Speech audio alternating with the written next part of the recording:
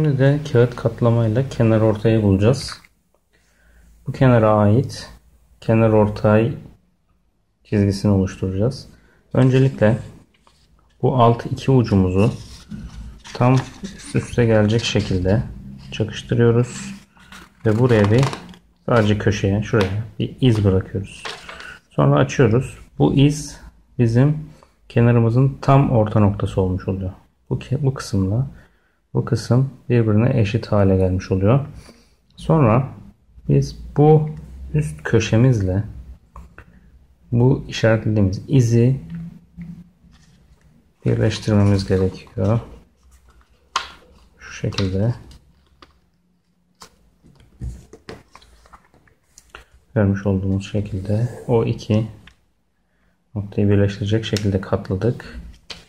Bunu açtığımızda oluşan kat çizgisi bizim kenar ortayımız. Gördüğünüz gibi bu şekilde katlıyoruz.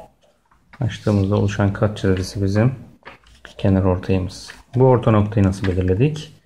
Bu iki ucu üst üste gelecek şekilde getirdik ve buraya bir iz oluşturduk. Bu izle de köşe noktamızı birleştirecek şekilde katladık ve açtık.